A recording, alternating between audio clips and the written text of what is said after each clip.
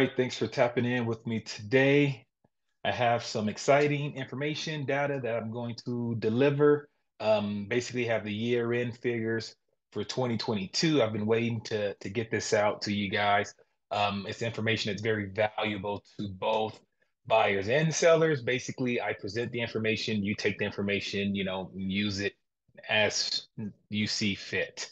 I am John Nichols, local Colorado realtor, here really just to help you get information based on factual numbers from our MLS. But before I jump into that, I definitely want to kind of give some tips based on what I see going on in the market right now. First and foremost, buyers, if you're a buyer, it's really time, if you're serious, it's time to get ready and start looking at the next steps, getting pre-qualified, pre-approvals, all that fun stuff, locking down with your real estate agent because from what I see in the numbers and other things going on, the numbers and buyers are increasing. So buyers are coming back to the market. I think this week we're up something like 38% for mortgage applications. Sellers, tips for sellers. If you plan on selling your home, if you're serious about selling your home, start prepping now. Start decluttering. Start touching up paint. Things that you've seen around your home that eventually I'll get to. Start addressing that stuff now. So when it's time to go to market, we could push enter, you can go versus us waiting a couple of weeks or a couple of months for your home to actually hit the market, right? So start some of that stuff needs to be addressed now. Start reaching out to agents. You can reach out to me directly. More than happy to help, share some ideas on how we can get your home sold. So with that, we're going to jump into this information, this data. I think it's going to be a lot of good points here. And again, you know, take it for what it's worth and use it how it best applies to you. I'm just delivering what I see going on in the market, which hopefully will indicate trends. All right, so you can see here, we're looking at December 22 numbers. It's also going to include the full year to date numbers. This information is provided by RE Colorado. Working with your licensed realtor, this is a tool we have access to. We actually pay for to have access to. And the best way I can explain it is like, you wouldn't go to a doctor's office and see a doctor about a broken arm who doesn't have an x-ray machine, right? So for us, this is our x-ray machine. This gives us insight and information and data that you may not see anywhere else. So what we're looking at here are active listings. And the reason why I like this report is one, it goes all the way back to 2008. Well, we know that was right around the 2008 crash, right? So we're in a window where those that are kind of doom and gloom are comparing everything to 2008. So this is going to help us not only see kind of what was happening going on back then, but also the trends as we move forward to here in 2022, right? In 2008, right, there was a crash. So from the perspective, there's a lot of inventory, foreclosures, things of that sort. So now we're trying to use what's going on in today's market due to the recession, the incline in interest rates, what have be, to say, oh, well, 2008 is getting ready to happen again. So once again, here are the numbers, and this is what we're looking at. Active listings, this is 2020. Here in the middle, we have 2021 and 2022. So active listings for December, as you can see, in 2020 rates were lower than they are today, right? 7,793 active listings. Well, we finished December with 8,661. So not too much of a difference there. The biggest difference was in 2021. And obviously in 2021, we didn't have as many active listings at the end of December because homes were selling at a much faster rate, right? So because they were selling faster, it was hard to get this number up and to sustain what was going on. Right now, homes are sitting a little bit longer, so we have um, a larger amount of homes actually active on the market. But if we go down here a little bit, we can see that closing out this year, the amount of active inventory is for December is relatively below the average, right? So active inventory is even lower than what we had back in 2008. In December, obviously we're under the 10,000 mark. There were periods during 2021 and 2022, where we were well below the 10,000 mark and even at one point below the 5,000 mark. So this is when overbidding and pricing got kind of crazy. Yes, homes are sitting longer right now. However, when I look at inventory and looking forward to what may potentially be coming in spring, below this 10,000 mark for Denver is still, like I said, we're looking at some of the lowest points, um, really going back to 2008. So still relatively low inventory here. Active listings, which would be inventory. Now here we are for pending listings. So what this is showing us are the homes that are on the market that have received and accepted an offer. So it's pending on its way to closing. And again, for December, you can see the numbers for pending listings have kind of fallen off the map 2020, 2021, 2022. To me, is it concerning? The concerning part, not so much because we know why. We know pending listings have dropped primarily due to the increase in interest rates. Now we're starting to see those rates come down, and over the last 45 days, we've had some pretty good drops in the interest rate. So we finished December negative compared to 2021. So less homes were pending and on their way to closing in December. And then obviously here you have the year to date. That trend to me follows simply because rates started to go up, towards the end of summer. As rates went up, there were fewer homes pending, fewer homes under contract. So again, to me, this is not as concerning because we knew that the uptick in rates caused this, and now we're starting to see the rates go down. So as I look ahead, I would say as rates come down, this number here would significantly increase for 2023. And basically here you can see since 2008, if you were to look at the bottom points of this chart, there's still a pretty significant uptick, um, as far as the amount of homes pending, which would result in the amount of homes closing year over year. And then we know we have this drop off. Once again, we've touched on that. Interest rates would be the culprit there. So here we have new listings. So this is the amount of homes that are fresh to the market. So amount of homes that came to market during these particular time frames. Again, looking at December in 2022, we had 4,000 new homes come to market. 2021, 4,000 new homes come to market. 2022, 2,000, 827 come to the market. So fewer homes come to market this December. Obviously, sellers a little nervous about what's going on with interest rates, so they were less likely to put their home on the market. To me, this is also an indication of us not being able to sustain inventory, right? So if inventory is dropping, there's fewer homes available to purchase.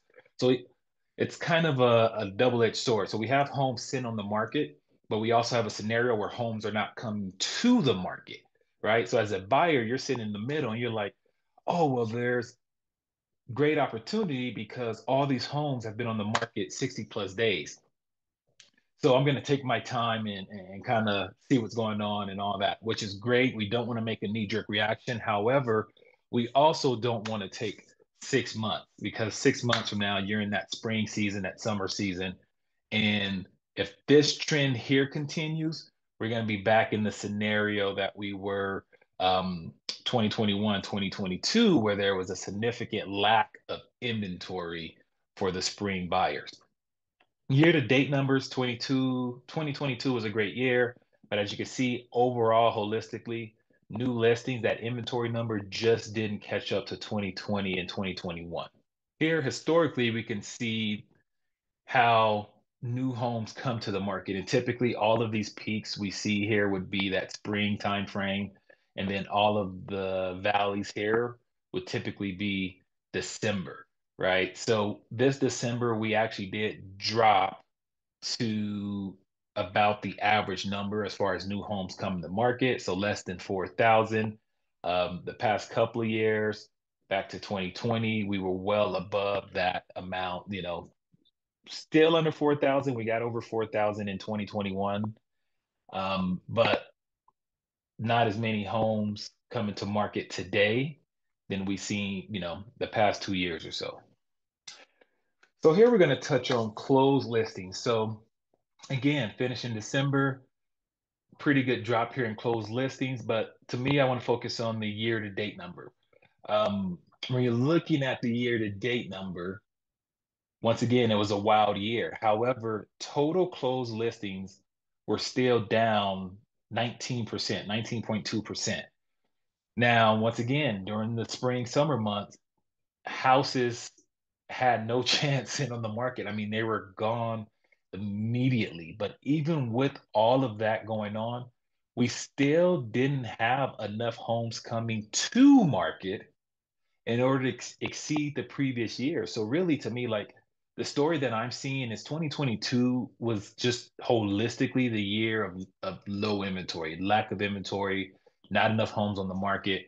We're seeing that roll into December. And, here we are in January.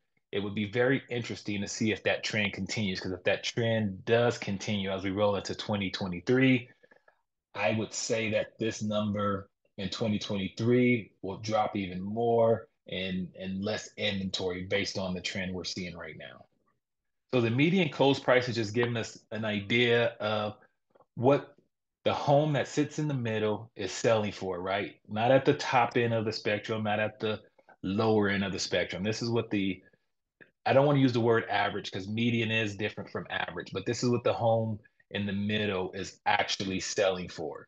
And we've been told, oh, the prices are dropping, and all that fun stuff. But here's the facts: 2020, 442,000, 2021, 521,000, December 2022, 535,000. So even in 2022, there was still an increase over December of 2021, right? So we still seen an uptick, and yes, things are at a discounted price.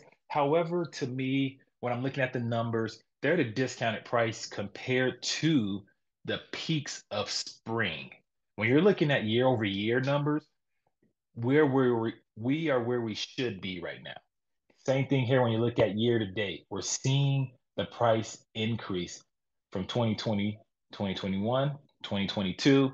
We know 2022, again, that spring, summer season was really driving this, but the numbers are up. And then this really gives you a better picture. Now, again, individuals talking about the crash from that 2008 timeframe. You see things were a little level to about 2012. Then we started our gradual uptick and we got into the COVID era, and then we seen that significant jump, and now we're on this downward trend. So in order for us to experience the type of drop in home value that we seen in 2008, we would need our 2000 or 2013 prices to drop into the range of about 2020. So if you're looking at 2020 here, 400,000, and right now we're above 500, 565, that's a significant drop for us to experience, for someone to say, hey, 2008 is happening again. Right now, looking at the trends, looking at the numbers, yes, we're down, but we're down from the peaks of spring and summer. We are not down from the historical average, right? So even if we go back to, I mean, right now we're still above even the peak of 2021, right? And homes were already increasing at that time. So that's just some food for thought. Just think about that as a buyer and seller. Home values today are still higher than they were in the peak buying season of 2021. So something to think about there. So today, here we are, percent of closed price to list price. So this is telling us when a home goes to market at a certain dollar amount, how far is that dollar amount off from when we close at the table, right? So 2020, we are right around 100%, 2021, 101%, 2022, 98%. Now, there's 98% for December here. Obviously, we're still in that price correction window. So we do go to market with a certain price. for the market to tell us, well, this isn't the right price. So then that's when you start to see the price drops, right? So this price drop, and then being able to close, get under contract at X amount of dollars under the asking price is causing this here. Is it significant? It's not significant when you're looking at it as far as percentages. I think the more significant amount is when you actually look at the dollar amount, right? So when you look at the dollar amount, what we see here is once again, and this is average, right? So different from the median, but what we see is the prices are still up year over year, right? 2021, 2020, prices are still up year over year. So again, the percentages can show you one picture, but what we are truly concerned about is the dollar amount, right? Someone can go to market at 600,000 and close at 580,000. That's a certain percentage under that asking price. However, if while on the market that price dropped from 600,000 to 550,000, and then the asking price is now 550,000 and someone buys that home for 560, then you're going to see a plus over in the percentages, a plus over the asking price, so the list price compared to closing. So that's where the percentages play a difference. All right, so here we are. You made it to the end. Thanks again for tapping in. If you like the information you've seen here today, feel free to subscribe. Um, just full review. Bottom line is prices, as far as a seller, you are still up. You're still above previous years. Um, Prices for a buyer, you still have the ability right now to get a discount. We will eventually hit the fork in the road where there's going to be more buyers coming back to the market, and the opportunity for a discount on the list price may not be there. But again, thanks for stopping in. You like the information you see here, be sure to follow. I will be posting more videos like this. Appreciate your time, your support. Feel free to touch base with me if you have any questions, whether you're buying or selling or looking for an investment. Again, John Nichols with Coldwell Banker Realty, licensed Colorado realtor. Peace. Have a great day.